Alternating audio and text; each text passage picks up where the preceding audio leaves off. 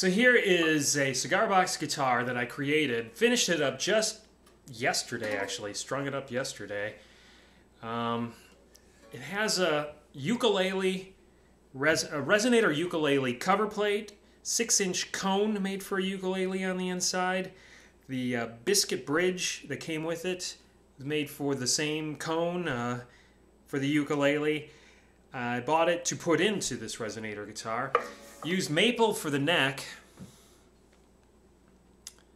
and the neck I think turned out pretty good. Used walnut for the fretboard, and there's the headstock, also in maple.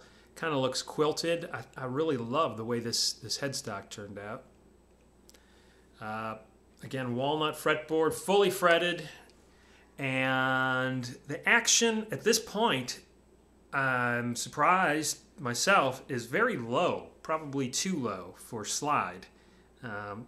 It's doable, but I probably will, I know I will, raise the action just a little bit. But it sounds pretty good.